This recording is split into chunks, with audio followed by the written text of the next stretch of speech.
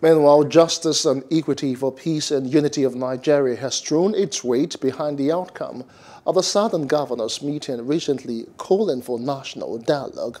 According to a release jointly signed by the group's chairman, Saminu Turaki, Deputy Chairman Raymond Dokpesi, and Executive Secretary Tony Uranta, Executive Secretary JEPUIN implores the Northern Governors to meet urgently to endorse their Southern compatriot position.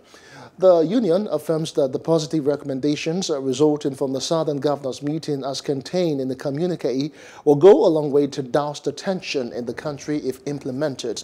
It urges all Nigerian governors to stand the sworn and urgently take practical steps to bring about their stated positions for the good of Nigeria and its citizenry.